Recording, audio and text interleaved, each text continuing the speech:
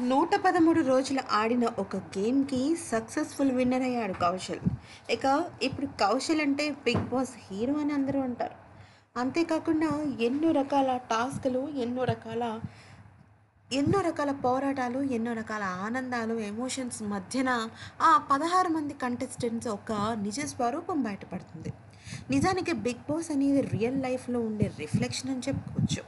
ఇక అదే తరహాలో ఎంతో మందితో ఎన్నో రకాల అపార్థాలు, ఎన్నో రకాల అపనిందలు ఇవన్నీ ఎదురైనప్పటికీ కూడా కౌశల్ పట్టు వదలకుండా ఆడి 'బిగ్ బాస్' టైటిల్ విన్నర్ అయ్యాడు. అయితే ఇదే తరుణంలో విక్టరీ వెంకటేష్ చీఫ్ గెస్ట్‌గా వచ్చి 'బిగ్ బాస్' ట్రోఫీని కౌశల్‌కి అందజేశాడు. అదే సమయంలో నానితో వెంకటేష్ ఈ మాట అన్నారట.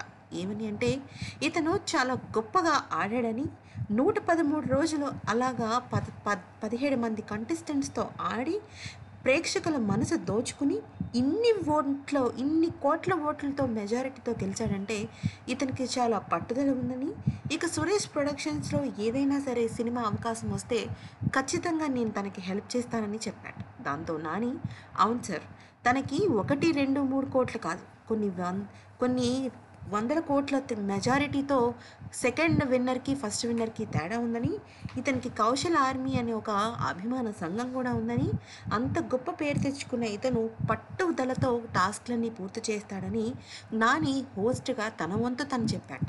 దాంతో కౌశల్‌కి సురేష్ ప్రొడక్షన్ నుంచి త్వరలోనే శుభవార్త రాబోతుందని వెంకటేష్ నానితో చెప్పడం జరిగిందట.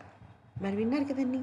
ఇటువంటి ఎన్నో వీడియోస్ కోసం దయచేసి మా ఛానల్ని లైక్ చేయండి, షేర్ చేయండి, సబ్స్క్రైబ్ చేయడం మాత్రం మర్చిపోకండి.